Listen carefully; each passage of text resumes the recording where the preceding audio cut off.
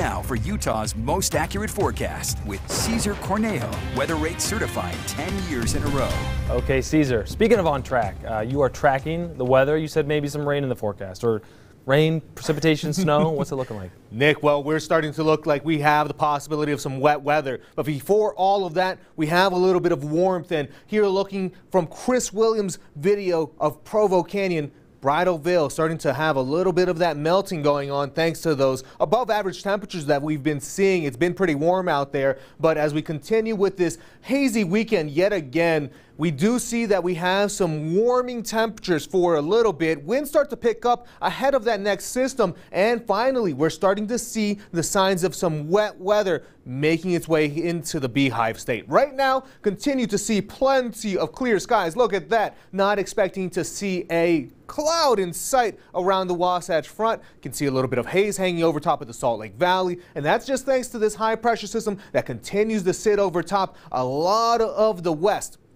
So while we're a little bit above average and just seeing plenty of clear skies over in Southern California, there's a heat advisory already in place for parts of Los Angeles and San Diego in February. That's a little out of the average, but you know what? Right now, temperatures are starting to get closer towards average here for Salt Lake City at 49, 46 in Provo, seeing some 50s and 60s in southern Utah. Tomorrow, we're expecting to see this inversion hang around, so poor air quality into the moderate category will be expected. And when we look at futurecast, this high pressure system will continue to sit over top of us until Sunday afternoon. That starts to move on out with this next incoming system. Look at that cold front making its way in overnight, starting to see some wet weather for some of the higher elevations. We'll get some sprinklings of light precipitation for parts of the northern valleys, so we can expect to see some accumulation, and then even seeing a little bit of some active weather